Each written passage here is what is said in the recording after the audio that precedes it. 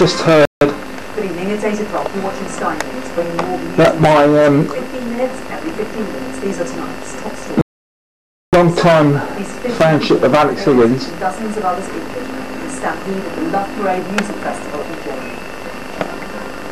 Missing in Afghanistan, NATO confirms a search is underway for 2 US service personnel. The Taliban claims 24th of July, just found out that Alex Higgins that Alex Hurricane Higgins has died today. Has died.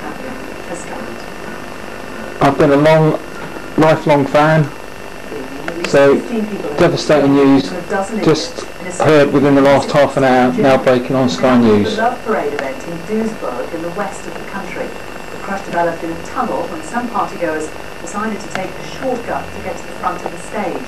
The Interior Ministry has launched an investigation into the cause of the crash.